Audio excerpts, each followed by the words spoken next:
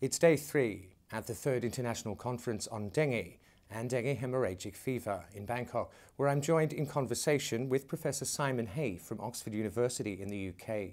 Simon, welcome. It's a pleasure to be here. Simon, your talk was on the global distribution and burden in dengue. Can you talk a bit about that, please? Our history is malaria mapping, and about a year ago we were challenged to come up with a global distribution of dengue. And before that time it was very poorly known around the world, so we set about putting together large amounts of information on the distribution of disease, and with various sort of mathematical trickery, doing our best job to predict the current distribution of dengue. And then once we'd got that map, one of the things that we did with that was to match that up with very detailed local studies about the burden of disease, and then try and infer those numbers at the global level. So not only have we made the first distribution map for dengue for a long time, but we've managed to come up with an independent estimate of the number of cases globally, which we hope will be useful for various people to try and work out dengue's position really among the neglected tropical diseases, and kind of how much priority international organisations should be, or rather where they tally it in their portfolio of diseases that they need to worry about. I think if there's, among other things that have emerged during this conference, is that predicting dengue is very unpredictable. I mean, it's very difficult to predict patterns, to predict outbreaks. Why is that?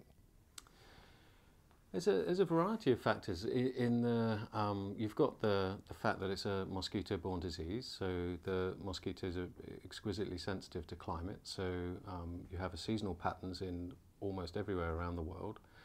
Then the parasite within the mosquito prefers a warmer temperature, so you've got this kind of almost like a seasonality within the mosquito, or development phase there.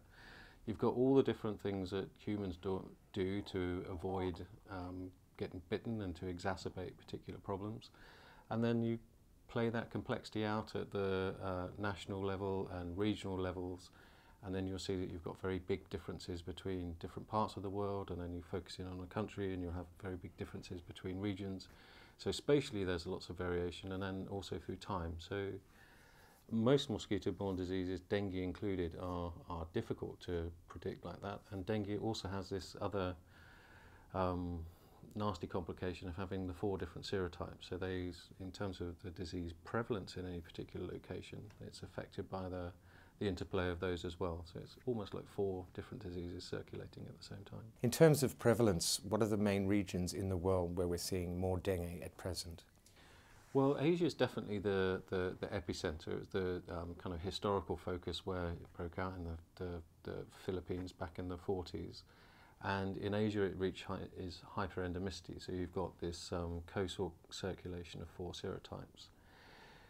It's pretty much, we believe it's cosmopolitan throughout the tropics now, and is a big problem also in the Americas.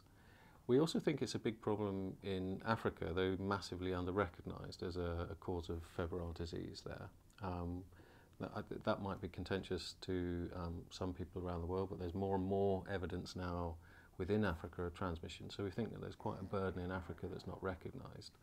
But it's true to say that the heart of the problem, if you like, in relation to dengue is in Asia, and it is a disease that, contrary to many others, is expanding. It's getting it's entrenched in its endemicity within its range, and it's definitely a more of a cause for concern in urban populations than rural ones. So it's one that tends to come up very high on the sort of political agenda as well.